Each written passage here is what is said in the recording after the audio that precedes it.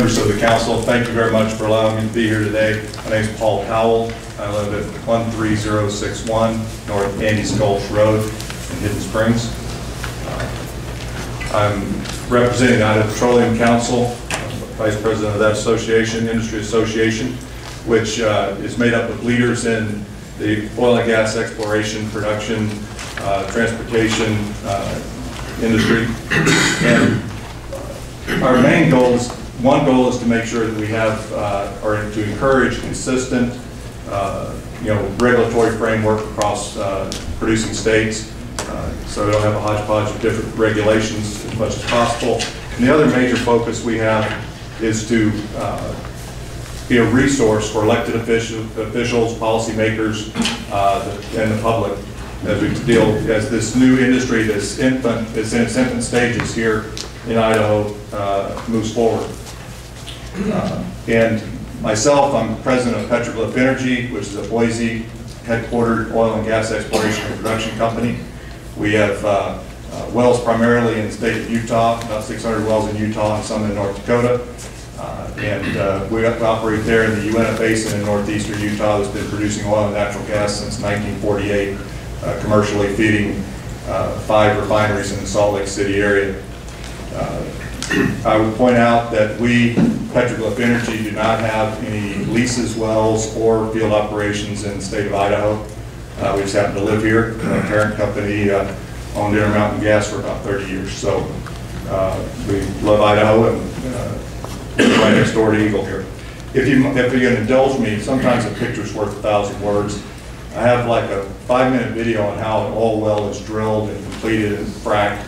And I think that would give us a basis for discussions going forward, if I may.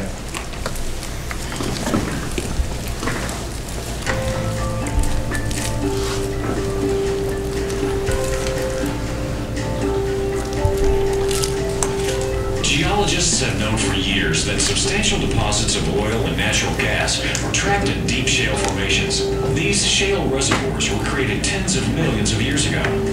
Around the world today, with modern horizontal drilling techniques and hydraulic fracturing, the trapped oil and natural gas in these shale reservoirs is being safely and efficiently produced, gathered, and distributed to customers.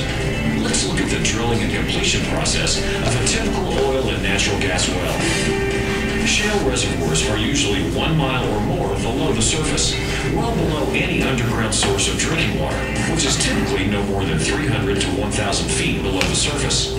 Additionally, steel pipes, called casing, cemented in place, provide a multi-layered barrier to protect freshwater aquifers. During the past 60 years, the oil and gas industry has conducted fracture stimulations in over 1 million wells worldwide. The initial steps are the same as for any conventional well. A hole is drilled straight down using freshwater-based fluids, which cools the drill bit, carries the rock cuttings back to the surface, and stabilizes the wall of the wellbore. Once the hole extends below the deepest freshwater aquifer, the drill pipe is removed and replaced with steel pipe, called surface casing. Next, cement is pumped down the casing. When it reaches the bottom, it is pumped down and then back up between the casing and the borehole wall, creating an impermeable additional protective barrier between the wellbore and any freshwater sources. In some cases, depending on the geology of the area and the depth of the well, additional casing sections may be run and, like surface casing, are then cemented in place to ensure no movement of fluids or gas between those layers and the groundwater sources. What makes drilling for hydrocarbons in a shale formation unique is the necessity to drill horizontally. Vertical drilling continues to a depth called the kickoff point. This is where the wellbore begins curving to become horizontal. One of the advantages of horizontal drilling is that it's possible to drill several wells from only one drilling pad, minimizing the impact to the surface environment. When the targeted distance is reached, the drill pipe is removed, and additional steel casing is inserted through the full length of the wellbore. Once again, the casing is cemented in place. For some horizontal developments, new technology in the form of sliding sleeves and mechanical isolation devices replace cement in the creation of isolations along the wellbore. Once the drilling is finished and the final casing has been installed, the drilling rig is removed and preparations are made for the next steps, well completion. first step in completing the well is the creation of a connection between the final casing and the reservoir rock. This consists of lowering a specialized tool called a perforating gun, which is equipped with shaped explosive charges, down to the rock layer containing oil or natural gas. This perforating gun is then fired, which creates holes through the casing, cement, and into the target rock. These perforating holes connect the reservoir and the wellbore. Since these perforations are only a few inches long and are performed more than a mile underground, the entire process is imperceptible on the surface. The perforation gun is then removed in preparation for the next step, hydraulic fracturing. The process consists of pumping a mixture of mostly water and sand, plus a few chemicals, under controlled conditions into deep underground reservoir formations. The chemicals are generally for lubrication, to keep bacteria from forming, and help carry the sand. These chemicals typically range in concentrations from 0.1 to 0.5% by volume, and help to improve the performance of the stimulation. This stimulation fluid is sent to trucks that pump the fluid into the wellbore and out through the perforations that were noted earlier. This process creates fractures in the oil and gas reservoir rock. The sand in the frac fluid remains in these fractures in the rock and keeps them open when the pump pressure is relieved. This allows the previously trapped oil or natural gas to flow to the wellbore more easily. This initial stimulation segment is then isolated with a specially designed plug, and the perforating guns are used to perforate the next stage. This stage is then hydraulically fractured in the same manner. This process is repeated along the entire horizontal section of the well, which can extend several miles. Once the stimulation is complete, the isolation plugs are drilled out and production begins. Initially water and then natural gas or oil flows into the horizontal casing and up the wellbore. In the course of initial production of the well, approximately 15 to 50% of the fracturing fluid is recovered. This fluid is either recycled to be used on other fracturing operations or safely disposed of according to government regulations. The whole process of developing a well typically takes from 3 to 5 months, a few weeks to prepare the site, 4 to 6 weeks to drill the well, and then 1 to 3 months of completion activities, which includes 1 to 7 days of stimulation. But this 3 to 5 month investment can result in a well that will produce oil or natural gas for 20 to 40 years or more. When all of the oil or natural gas that can be recovered economically from a reservoir has been produced, work begins to return the land to the way it was before the drilling operations commenced. And pipes cut off 3 to 6 feet below ground level. All surface equipment will be removed, and all pads will be filled in with dirt or replanted. The land can then be used again by the landowner for other activities, and there will be virtually no visual signs that a well was once there. Today, hydraulic fracturing has become an increasingly important technique for producing oil and natural gas in places where the hydrocarbons were previously inaccessible. Technology will continue to be developed to improve the safe and economic development of oil and gas resources.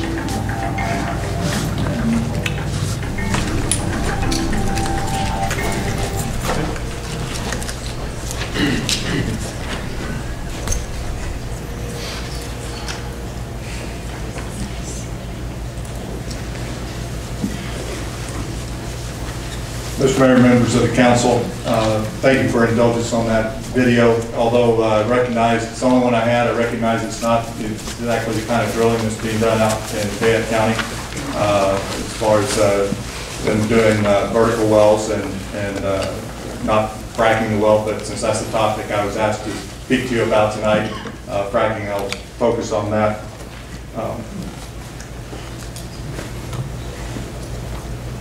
So what phase are we at in the life cycle of oil and gas this industry in Idaho currently? As I think the prior speaker mentioned, there was an exploration phase that's gone on for about 100 years, from early 1900s to the early 2000s. There were about 150 wells drilled in the state of Idaho, none of which were economic to my knowledge.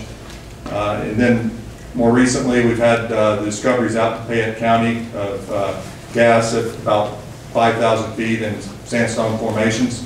And so we've kind of moved from the exploration phase of trying to find something. Once you think you found something, the next step is, well, I'll call it the land rush, but it's basically you, before competition rolls in, you want to at least get your hands on as many mineral leases, as much land as possible.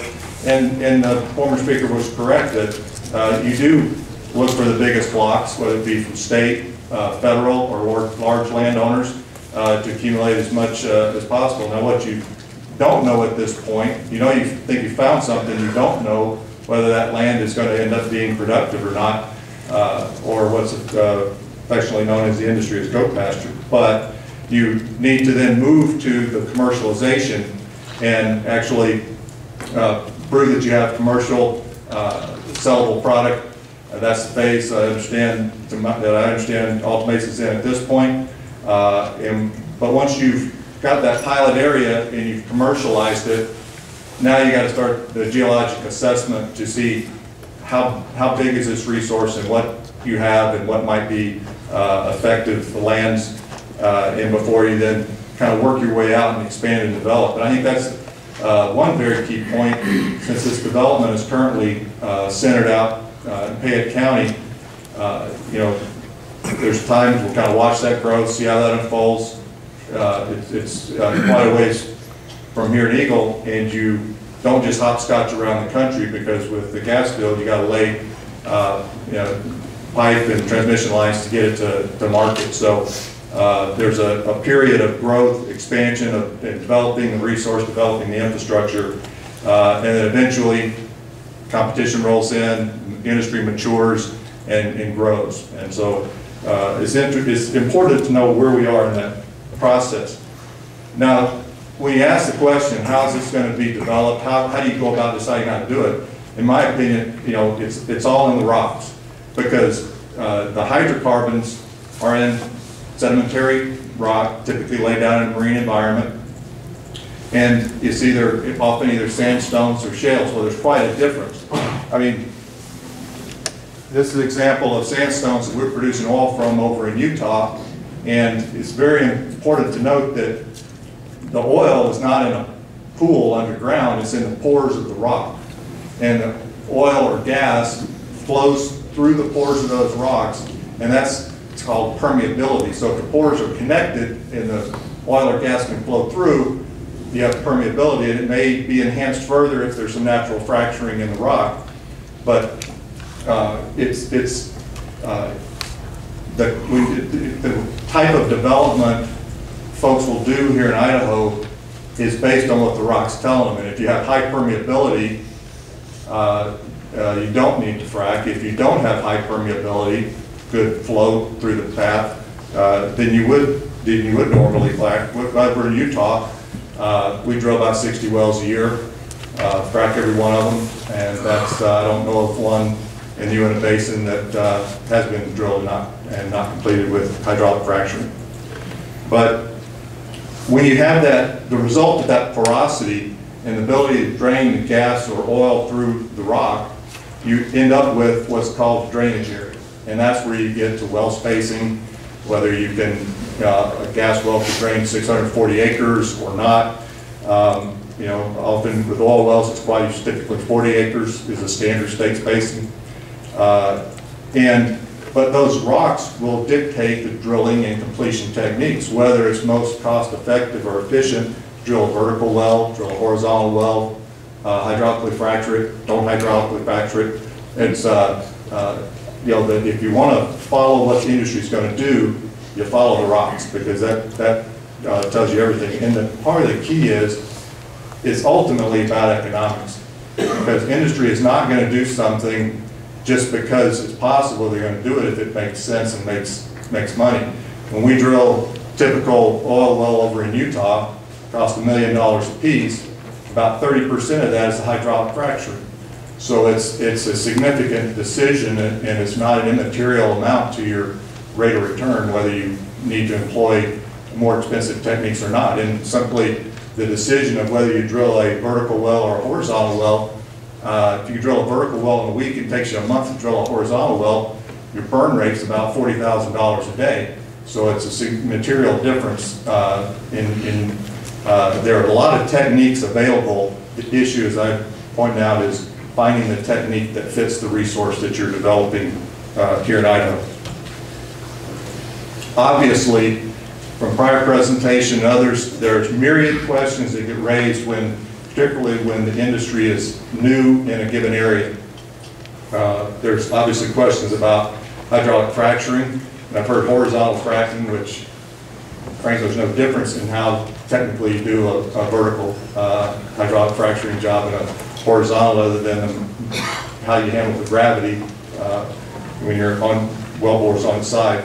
Obviously, everyone's concerned with water quality, or integration issues, split state issues. So there's a number of things to be educated on. There's always a point of view, and the key point is there are numerous states, and even next door in Utah where we operate, been through all these, nothing new here.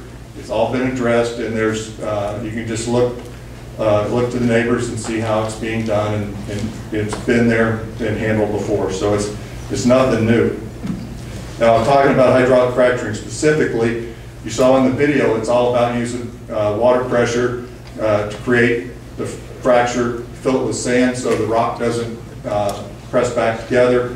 And you're creating, instead of, you think of the permeability of the rock, like the surface streets here, and maybe some natural fractures like Highway 44, what you're trying to do is create that I-84 that connects those other pathways to your wellbore.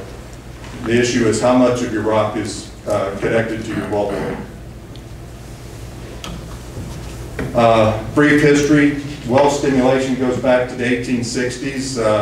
I think it was dropping nitroglycerin down the well to kind of shake things up a bit. Hydraulic fracturing was experimental use was in 1947. Commercial use began in 1949. Currently, there are 1.2 million, more than 1.2 million wells that have been completed with hydraulic fracturing, and over 90% of the wells drilled today are completed with hydraulic fracturing. So it's not new. It's being done every day, and it's interesting if you've been in the industry a while that fracking is a term that seems to be fairly new to the public vocabulary, but like I say, it's been around for decades. It's been used for decades.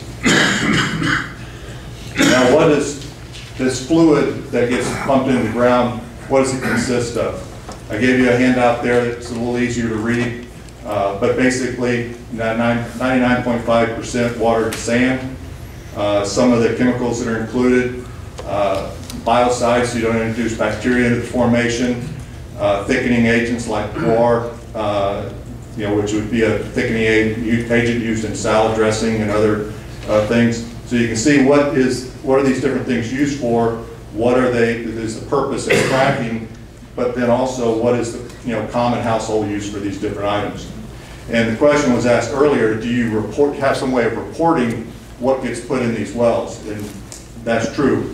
Fracfocus.org is a website where industry uses to post all the components that went into that frac job. You can search by state, by county, by specific well. Every well we fractured, there's a one page with exactly what the percentage, what the compound was that is in that frac job. So it is, you have to report it to the state. The state requires us in Utah to report it on fracfocus.org so that the general public can access the data.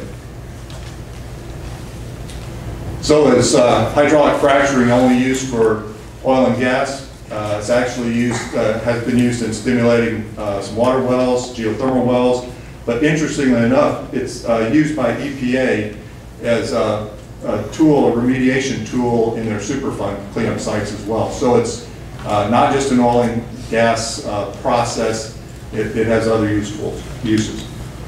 But ultimately, the issue is it safe? Is it, or are there all these, problems that are just waiting to come down the road? And if you look at our top regulators and what they say about hydraulic fracturing, like EPA Administrator Gina McCarthy, there's nothing inherently dangerous in fracking that sound engineering practices can't accomplish. Or Interior Secretary Sally Jewell, fracking's been done safely for decades. There's no doubt that this essential tool will be used for decades to come. Or Secretary Moniz, I still have not seen any evidence of fracking per se contaminating groundwater. And I would encourage you, as you go through in educating yourself through this whole process, for every scary picture, there's a story. And, you know, as a simple example, one of the, you know, iconic images from the movie Gasland was the guy lighting his, you know, tap water, his kitchen sink on fire. Well, there's a story behind every one of those. In that particular case in Weld County, Colorado, Colorado Oil and Gas Conservation Commission investigated that. The insinuation it was due to fracking, deep gas exploration in the area.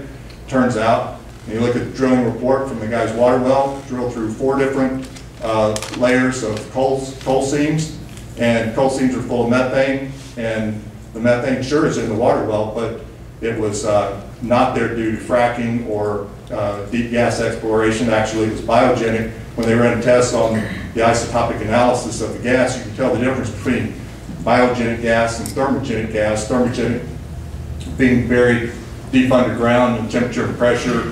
The organic matter is cooked into either oil or gas over time.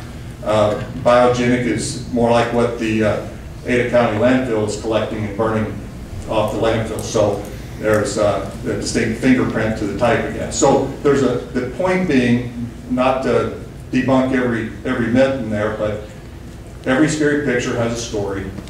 Just like every dispute that comes before you here at the council chambers from time to time, and we just have to dig under the covers and understand the story and how has it been handled in states previously, and why is it that all of these key regulators in our country are saying this is a safe process, it's been done safely, and will continue to be done safely for decades. So I'd be happy to answer any questions you have.